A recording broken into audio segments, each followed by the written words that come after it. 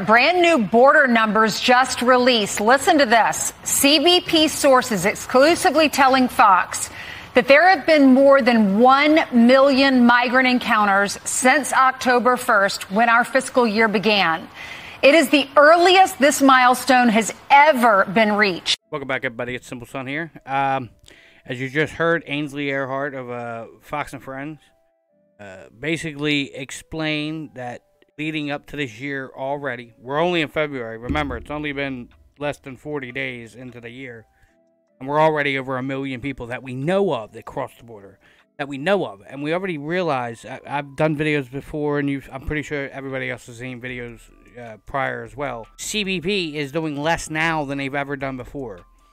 So we're facing a historic amount of people we don't know crossing into our border. We have no idea who they are, and prior than before, they're coming from even different countries. They're coming from China and Africa and even the Middle East, and we're seeing this more and more and more, and the numbers are growing. And if you don't believe me, we actually have the numbers again from another clip from Fox News that points out how many millions of people prior in other fiscal years have crossed into the border.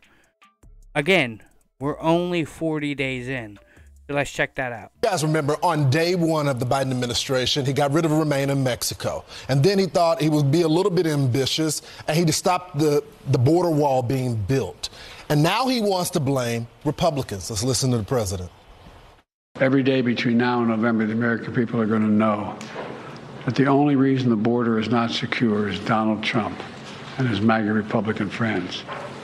It's time for Republicans in the Congress to show a little courage, to show a little spine, to make it clear to the American people that you work for them, not for anyone else. I know who I work for. I work for the American people.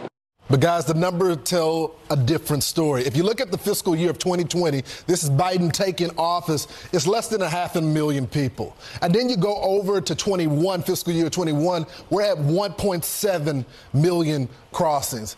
And then you got 2.3 in 2022, and they keep getting better. Fiscal year 2023, 2.4 million people. So that's what's happening right now with the Biden administration. Okay, now you see that. You could see the obvious increase in the number of people going up. What was it, under 500,000 in 2020? I get what somebody's going to say. You know, we had the COVID thing that year, so it's obviously going to be lower. A lot of stay-in-place orders. Great. But I'm pretty sure if you go back to 2019, the numbers were fairly similar. As you see an increase of almost 4 times a year later, 6 times the year after that. Not much of an increase, to be fair, in fiscal 2023, but I think it was just basically preparing to ramp up this year.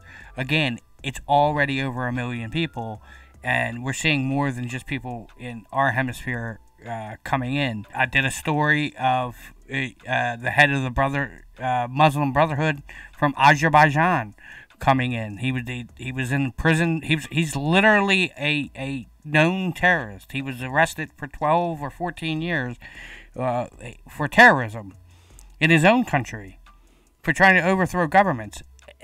And we had such a porous open border where nobody was stopping or nobody was questioning, that he just basically walked in and then spit in people's faces when they asked him who he was. You're going to find out who I am.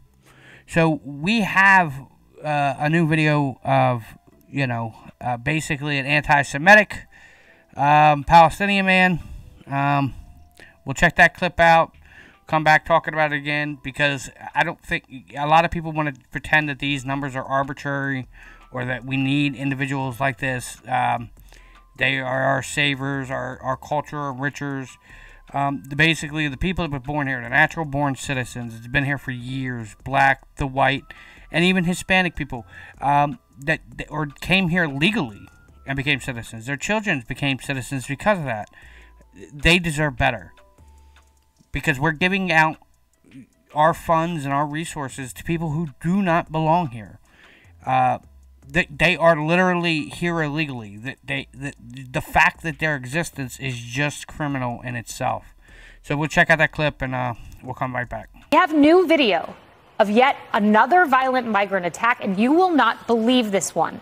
This video doorbell footage shows a migrant stealing a pro-Israel flag from a Jewish family's Long Island home. And one of the members of this family, by the way, lost a relative in the October 7th terrorist attack by Hamas.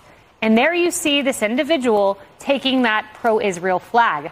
That homeowner rushed to get his flag back, but the migrant immediately began punching him in the head. You see it there. Put him in a chokehold, headbutted him at least once. That's all according to the homeowner, and threw him to the ground.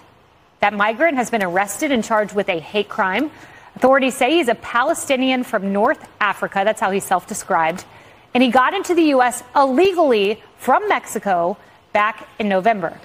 At one point, the attacker repeated anti-Semitic slurs and was caught flipping the bird to a camera. That's becoming somewhat of a trend among these criminals. It was just like the migrant accused of attacking two NYPD officers. What an image. See, things like this are happening way too often.